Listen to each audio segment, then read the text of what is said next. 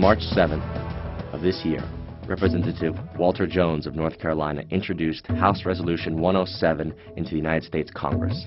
The resolution states, whereas the cornerstone of the Republic is honoring Congress's exclusive power to declare war under Article 1, Section 8, Clause 11 of the Constitution, now therefore be it resolved by the House of Representatives, the Senate concurring, that it is the sense of Congress that, except in response to an actual or imminent attack against the territory of the United States, the use of offensive military force by a president without prior and clear authorization of an act of Congress violates Congress's exclusive power to declare war under Article 1, Section 8, Clause 11 of the Constitution.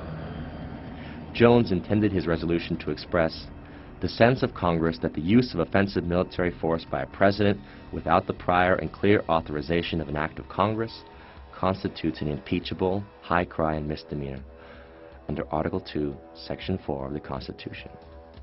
Why does President Barack Obama deserve to be impeached? Here are 4 reasons. Doing little or nothing at all will result in even greater deficits, even greater job loss, even greater loss of income. 1. The Obama administration not only endorsed the 2008 bailout policy, the funds from which did not go either to homeowners or for taxpayers' protection, but rather to the consolidation of private banks, many of them in Europe. There was no investment of any meaningful type in the physical economy. There was no protection of the American people, but rather an illegal commitment made on behalf of private banking institutions to commit the American people to paying a debt that the American people did not accrue. The trillions of dollars that were pledged to the private banking sector are backed by the assets belonging to the American people. This combines to represent the most clear violation of the principle of the general welfare in the preamble to the Constitution of the United States. I also want to be clear about what we will not be doing.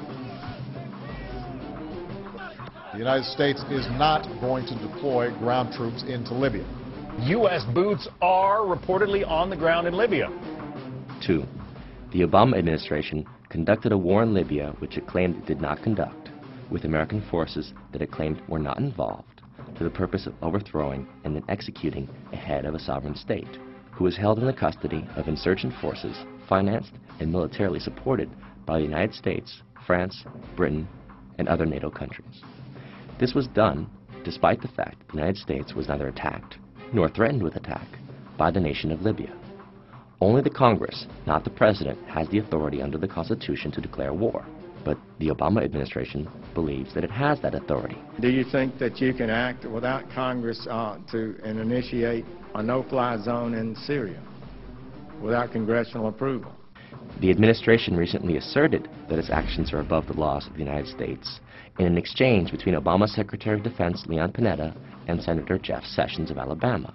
Our goal would be to seek international permission, and we would come to the Congress and inform you and determine how best to approach this, whether or not we would want to get permission from the Congress. I think those are issues we would have to discuss as we decide what to do here.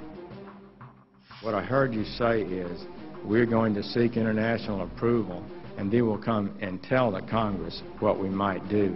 The Obama administration, thus, does not believe that the Congress has the exclusive power to declare war, and accordingly, the President should be impeached. Let me welcome Prime Minister Cameron to the United States of New York. Obviously, there is an extraordinarily special relationship. 3. The Obama administration sides with the imperial power of Great Britain, and proudly so, in what has been called the special relationship. Through that special relationship, the United States, as a result of the false intelligence advocated by Tony Blair, claimed that Iraq had weapons of mass destruction and conducted a preventive war against Iraq in 2003. Preventive war was declared a crime against humanity by the Nuremberg Statutes of 1947. But now, on March 13th of this year, Barack Obama and David Cameron declared their intention to seek the removal of the Syrian regime of President Bashar al-Assad, a regime that has shown no intent of threatening or attacking the United States Republic. This shows Obama's intent to continue a policy of war, for the commission of which the Nazis were sentenced to death at Nuremberg. If President Obama intends to finance, arm, or in any way militarily support the rebel factions against the president of Syria, he has a constitutional requirement to approach the Congress for a declaration of war. 4. President Obama has committed us as a country to a policy of indefinite warfare, including on American soil.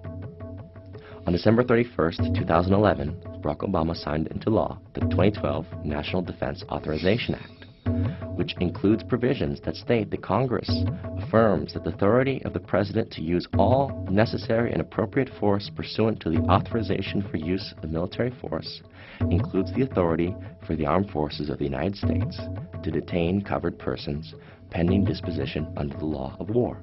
When Congress defined such covered persons, exempting U.S. citizens from the language, they were rebuked by the Obama administration, which told them to remove U.S. citizens from being precluded. Thus, as a result, U.S. citizens can also be detained by the U.S. military indefinitely without due process or civilian trial. This now allows the United States military to arrest and detain without trial American citizens who are deemed enemy combatants. It abrogates the Constitution of the United States in the 4th, 5th, and 6th Amendments, the right of the people to be secure in their persons against unreasonable searches and seizures, and that no person shall be held to answer for a capital or otherwise infamous crime unless on a presentiment or indictment of a grand jury, and that the accused shall enjoy the right to a speedy and public trial by an impartial jury. All of these rights have been abandoned by the United States under President Barack Obama. Further, the President asks the country to believe him when he says that he will not use his power of the executive towards the arrest of U.S. citizens pursuant to the NDAA of 2012. However, the executive branch has already ordered the execution of an American citizen in November of 2011. The Obama administration has already assassinated an American citizen, Anwar al-Awlaki, who was never tried in absentia, but was simply indicted by a secret court, according to the executive branch, who then ordered his assassination, a murder which also included that of his son, a 16-year-old boy, and a family friend. Considering the President's willingness to assassinate American citizens, are we really ready to entrust him with the power to indefinitely detain U.S. citizens in the course of so-called combat? After all, our Constitution promises the trial of all crimes, except in cases of impeachment, shall be by jury, and such trial shall be held in the state where the said crimes shall have been committed. Now is the time.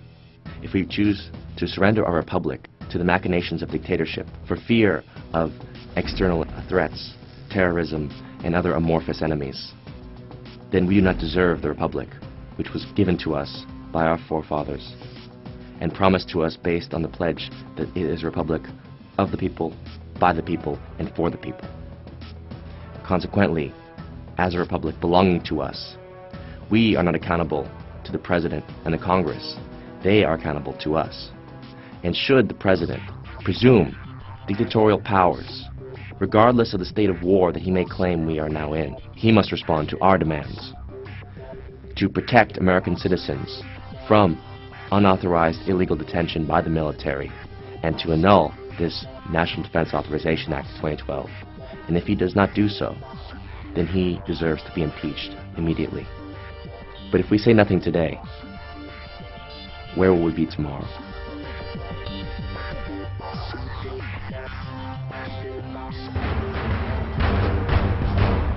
Ask yourselves, what are you doing in this time of great challenge?